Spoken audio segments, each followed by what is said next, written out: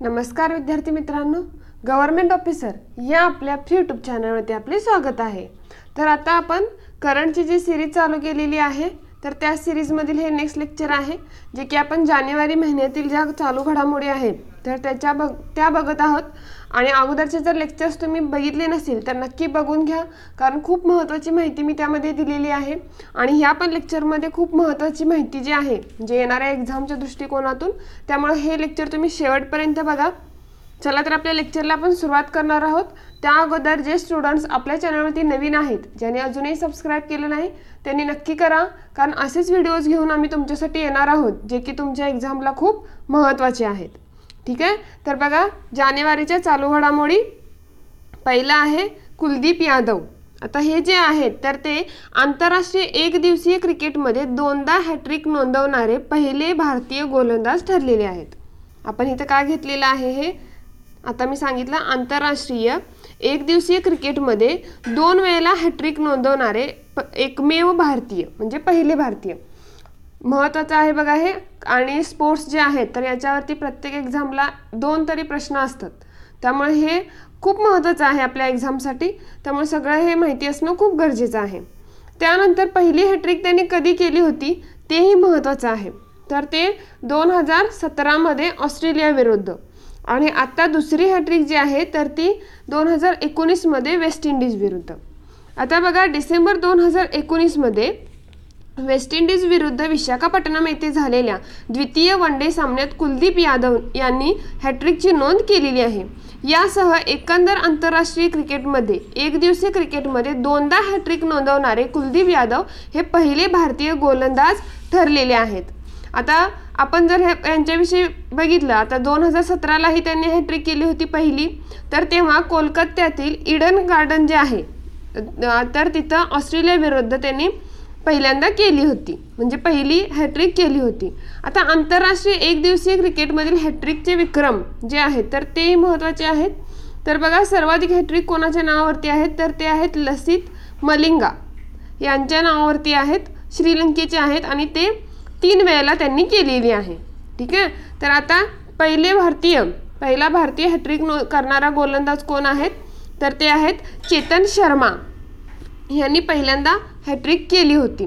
आता 2 वेळेला हॅट्रिक करणारे पण आहेत, तर त्यामध्ये वसीम अक्रम आणि सकलीन मुश्ताक हे पाकिस्तानचे आहेत। त्यानंतर चामिंडा वान्स हे श्रीलंकेचे आहेत। त्यानंतर टेंट बोल्ट हे न्यूझीलंडचे आहेत। आणि आता यानंतर आपल्या भारताचे कुलदीप यादव जे की त्यांनीही 2 वेळेला हॅट्रिक केलेली आहे। ठीक आहे, आता ही सगळी नावंही माहिती असणं गरजेचं आहे। आणि भारतीय गोलंदाजामध्ये कोण कोण येतं तर पहिले चेतन शर्मा, ठीक आहे, 2 नंबरला आहेत बघा कपिल देव, 3 नंबरला आहेत मोहम्मद शमी आणि 4 नंबरला आहेत कुलदीप यादव। आता यामध्ये बघा चेतन शर्मा, कपिल देव आणि मोहम्मद शमी या तिघांनी म्हणजे 3 जणांनी एकदा हॅट्रिक केलेली आहे आणि कुलदीप यादव जे आहेत तर त्यांनी 2दा हॅट्रिक केलेली आहे। आणि कोणाविरुद्ध आहे तर तेही लक्षात ठेवा। आणि पहिली हॅट्रिक कधी केली 2017 ऑस्ट्रेलिया विरुद्ध आणि दुसरी आत्ताची 2019 मध्ये वेस्ट इंडिज विरुद्ध। ठीक आहे, आता ही सगळी माहिती महत्त्वाची आहे आपल्या एक्झामसाठी, त्यामुळे लक्षात ठेवा। नेक्स्ट बघूयात पॉईंट IPL 2020। आता हा पण महत्त्वाचा आहे, प्रत्येक वर्षी IPL वरती बरेच प्रश्न विचारले जातात। आता यामध्ये म्हणजेच IPLचा काय long form Indian premier league 2020 म्हणजेच IPL 2020चा लिलाव डिसेंबर 2019 मध्ये पार पडलेला आहे। आता यामध्ये IPL 2020 मधील सर्वाधिक महागडा खेळाडू कोण ठरलेला आहे तर तोही महत्त्वाचा आहे। तर या लिलावात परदेशी खेळाडूंमध्ये ऑस्ट्रेलियाच्या पॅट कमिन्सला सर्वाधिक बोली लागली आणि ती किती लागली तर 15.50 कोटी रुपयांची बोली लागलेली आहे। इथं आहे बघा मी दिलेलं सगळं। आणि कोणत्या संघाने त्यांना घेतलेलं आहे तर कोलकाता नाईट रायडर्स या संघाने त्यांना घेतलेला आहे। त्यांच्या संघामध्ये दिल्ली व मुंबई संघातून खेळून आता कमिन्स पुन्हा कोलकात्यात परतलेले आहेत, म्हणजे ते अगोदर दिल्ली मुंबई संघामध्ये खेळलेले आहेत। कमिन्स हा IPL 2020 मधील सर्वाधिक महागडा खेळाडू ठरलेला आहे। आता सर्वाधिक महागडा खेळाडू असे विचारलं जातं आणि हे सर्वाधिक महागडा विदेशी खेळाडू असेही आहेत, म्हणजे तोही पॉईंट महत्त्वाचा आहे। कमिन्सने याआधीचा सर्वाधिक महागडा परदेशी खेळाडू म्हणून इंग्लंडच्या बेन स्टोक्सचा विक्रम मागे टाकला. म्हणजे जे आहेत बेन स्टोक्स, तर त्यांना 2017 मध्ये पुणे संघानं 14.5 कोटींची बोली लावली होती आणि आता यांना 15.50 कोटींची बोली लागलेली आहे.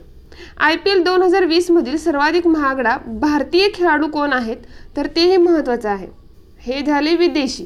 ठीक आहे, तर आता भारतीय महत्त्वाचे आहेत. तर भारतीय खेळाडू कोण आहेत, तर पियुष चावला हे सर्वाधिक बोली लागलेले आहेत, म्हणजे 6.5 कोटी.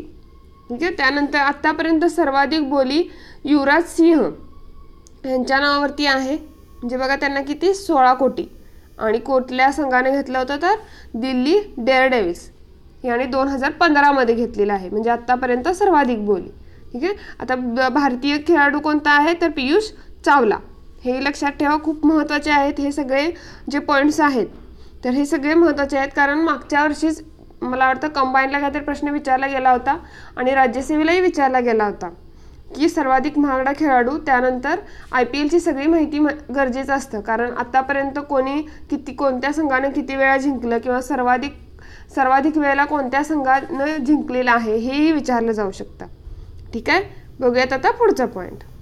बघा, ICC महिला क्रिकेट वार्षिक पुरस्कार 2020.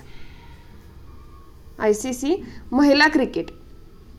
ठीक आहे, इथं महिलांचा आहे त्यामुळं बघा, तर सर्वोत्कृष्ट महिला क्रिकेटपटूसाठीचा रचेल हेहो फ्लिंट पुरस्कार एलिस पेरी, ज्या की ऑस्ट्रेलियाच्या आहेत, त्यांना मिळालेला आहे. कोणाला? Ellyse Perry. त्यानंतर सर्वोत्कृष्ट महिला एकदिवसीय क्रिकेटपटू, त्या पण आहेत एकदिवसीय क्रिकेटपटू जे आहेत, तर त्या आहेत ॲलिसा हिली ऑस्ट्रेलिया, म्हणजेच 2 नंबरचं. त्यानंतर बघा, हे जे आहे सर्वोत्कृष्ट महिला एकदिवसीय, तर त्यामध्ये T20 महिला क्रिकेटपटू पण याच ठरलेल्या आहेत, ॲलिसा हिली 2020. ठीक आहे, त्यानंतर सर्वोत्कृष्ट उदयोन्मुख महिला क्रिकेटपटू कोण आहेत, तर त्या आहेत चानिदा सुत्तुरुंग, ज्या की थायलंडच्या आहेत. कोणत्या देशाच्या आहेत, तर थायलंडच्या आहेत. आता आंतरराष्ट्रीय क्रिकेट परिषदेने म्हणजेच ICC ना डिसेंबरमध्ये म्हणजे 2019 सालासाठीच्या ICC महिला क्रिकेट वार्षिक जे पुरस्कार दिले जातात, तर त्याचं हे पुरस्कार जाहीर केलेले आहेत. आता ICC महिला 2020 संघातील भारतीय क्रिकेटपटू ज्या आहेत, तर त्या कोण आहेत, स्मृती मानधना, दीप्ती शर्मा आणि राधा यादव, ह्या महत्त्वाच्या आहेत. त्यानंतर ICC महिला एकदिवसीय संघातील भारतीय क्रिकेटपटू कोण आहेत, तर त्या आहेत स्मृती मानधना, शिखा पांडे, झुलन गोस्वामी आणि पूनम यादव. हे पण नाव महत्त्वाचे आहेत. बघूयात पुढचा आता. BCCI वार्षिक पुरस्कार कोणता आहे, BCCI वार्षिक पुरस्कार. तर यातला पहिला पॉईंट बघा, पहिला आहे कर्नल CK नायडू जीवनगौरव पुरस्कार. यामध्ये देण्यात येतो, तर तो कोणाला देण्यात आलेला आहे, तर कृष्णमाचारी श्रीकांत यांना देण्यात आलेला आहे. त्यानंतर 2 नंबरला आहे बघा, महिला खेळाडूंसाठी जीवनगौरव पुरस्कार, महिला खेळाडूंसाठीचा, तर तो कोणाला देण्यात आलेला आहे, तर अंजुम चोप्रा यांना देण्यात आलेला आहे. त्यानंतर सगळ्यात महत्त्वाचा जो आहे, म्हणजेच बघा, भारतीय संघाचा प्रमुख जलदगती गोलंदाज कोण आहेत, तर जसप्रीत बुमराह यांची निवड BCCIच्या मानाचा पॉली उमरगर पुरस्कारासाठी करण्यात आलेली आहे. म्हणजेच BCCIचा पॉली उमरगर जो आहे, तर तो कोणाला देण्यात आलेला आहे, तर जसप्रीत बुमराह यांना दिलेला आहे. हा महत्त्वाचा आहे. त्यानंतर सर्वोत्कृष्ट महिला आंतरराष्ट्रीय खेळाडू कोण ठरलेले आहेत, तर त्या ठरलेल्या आहेत पूनम यादव.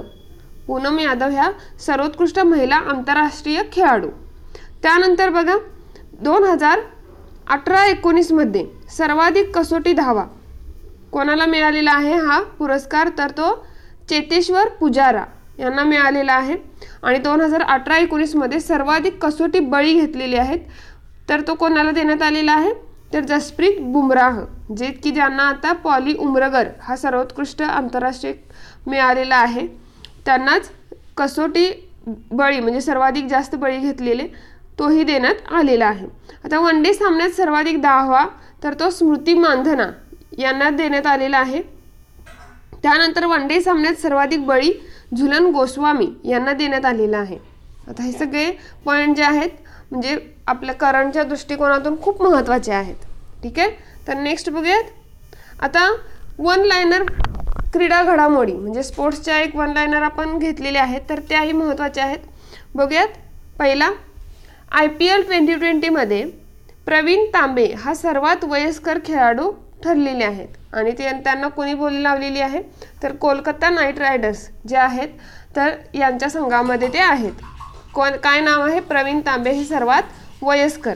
त्यांचं एज किती आहे तर 48. ठीक आहे, नेक्स्ट बघूयात. कतार आंतरराष्ट्रीय वेटलिफ्टिंग स्पर्धा. कतार आंतरराष्ट्रीय. आता मीराबाई चानूला यामध्ये सुवर्ण पदक मिळालेलं आहे आणि हे 2018 आहे तर गोल्ड कोस्ट राष्ट्रकुल स्पर्धा इथेही सुवर्ण पदक मिळालं होतं. त्यांना 2018 पद्मश्री देण्यात आलेला आहे आणि 2018 राजीव गांधी खेलरत्न पुरस्कारही देण्यात आलेला आहे मीराबाई चानू. नेक्स्ट बघूयात. खेलो इंडिया युवा क्रीडा स्पर्धा 2020. आता हे कुठं होणार आहेत तर गुवाहाटी येथे जे की आसाममध्ये. आणि बघा कधी म्हणजे आता ते पार पडले आहेत 10 ते 20 जानेवारी दरम्यान. आणि ह्याचं शुभंकर जे आहे तर विजय म्हणजे वाघ आणि जया म्हणजे काळवीट असं याचं शुभंकर ठरवण्यात आलं होतं. बघूयात पुढचा. रोहित शर्मा स्पेनच्या ला लिगा फुटबॉल स्पर्धेचा ब्रँड अँबॅसिडर. कोणाला बनवलं आहे तर रोहित शर्मा यांना या ला लिगा फुटबॉल स्पर्धा जी आहे तर त्याचे ब्रँड अँबॅसिडर ठरवण्यात आलेला आहे. 90 वर्षाच्या इतिहासात फुटबॉल व्यतिरिक्त निवड झालेला पहिला खेळाडू म्हणजे ही फुटबॉलची स्पर्धा आहे आणि त्यावेळेला ब्रँड अँबॅसिडर पण फुटबॉलचेच खेळाडू ठरवले जायचे आणि पहिल्यांदाच फुटबॉल व्यतिरिक्त म्हणजेच क्रिकेटशी रिलेटेड रोहित शर्मा आहेत यांना निवडण्यात आलेलं आहे. बघूयात पुढचा.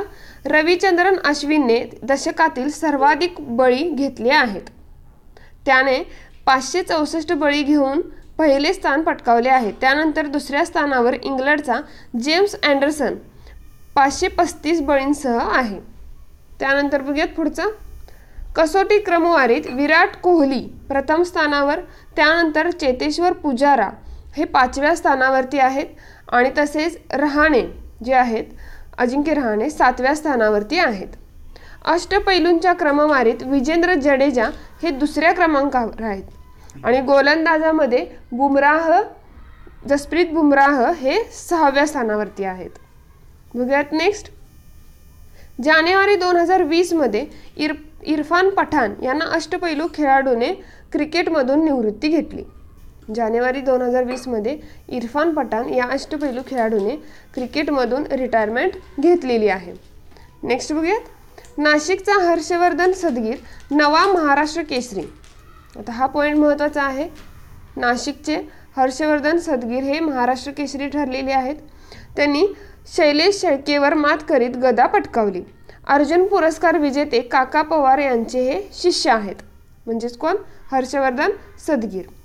T20 चषकासाठी भारतीय महिला संघाचे नेतृत्व हरमनप्रीत कौर यांच्याकडे दिलेलं आहे. T20 म्हणजेच कॅप्टन कोण आहेत? हरमनप्रीत कौर. ICC आंतरराष्ट्रीय क्रिकेट परिषद पुरस्कार सर गारफिल्ड सोबर्स करंडक सर्वोत्तम क्रिकेटपटू बेन स्टोक जे की इंग्लंडचे. त्यानंतर सर्वोत्तम कसोटी क्रिकेटपटू कोण ठरलेले आहेत तर पॅट कमिन्स ऑस्ट्रेलिया. त्यानंतर सर्वोत्तम एक दिवसीय क्रिकेटपटू कोण ठरलेले आहेत तर ते रोहित शर्मा जे की आपले इंडियाचे. T20 मधील सर्वोत्तम कामगिरी करणारे कोण ठरलेले आहेत तर दीपक चहर हे ठरलेले आहेत. त्यानंतर खेळ भावना पुरस्कार हा कोणाला देण्यात आलेला आहे तर विराट कोहली यांना देण्यात आलेला आहे. हा महत्त्वाचा आहे खेळ भावना पुरस्कार. मोस्ट ऑफ स्पोर्ट्समध्ये पुरस्कारच जास्त विचारले जातात त्यामुळे हे सगळे लक्षात ठेवा हे पॉईंट्स. त्यानंतर असंच लेक्चर घेऊन मी तुमच्यासाठी येणार आहे. हे लेक्चर तुम्हाला कसं वाटलं हे नक्की सांगा. त्यानंतर तुमच्या काही शंका क्वेरीज असतील तर नक्की कमेंट करू शकता. ठीक आहे, तर चला आपल्या नेक्स्ट लेक्चरला आपण भेटूयात. थँक्यू.